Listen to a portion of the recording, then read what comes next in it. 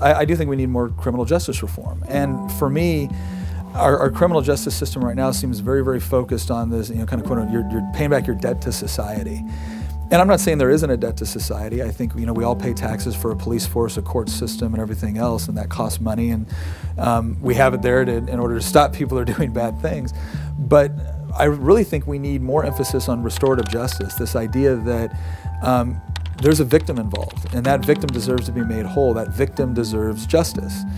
And so for me, there's essentially three categories. If you've committed a crime which resulted in a victim and an act of violence, well then, yeah, incarceration might be necessary. We may have to remove you from society for a period of time so that you don't harm innocent people, and I think that's perfectly responsible. And I don't know if hawkish is the right word, but yeah, if you've hurt an innocent person, I think there should be serious consequences for that.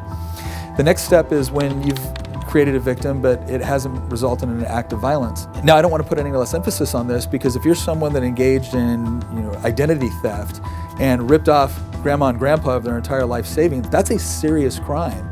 And yeah, there's certain freedoms or certain privileges that should be denied you while you restore the victims that you created. And then the third level is a crime with no victim. And those are ones that I look at and I think we need to seriously reconsider, because I think it does lead to over-criminalization. I think it leads to over-felonization. And the end result ends up being a very unruly criminal justice system where the government gets to selectively apply the law, and where people that maybe made a fairly stupid mistake young in life now have a felony that follows them the rest of their life and contributes to them constantly being put back into an environment where they're going to repeat those mistakes.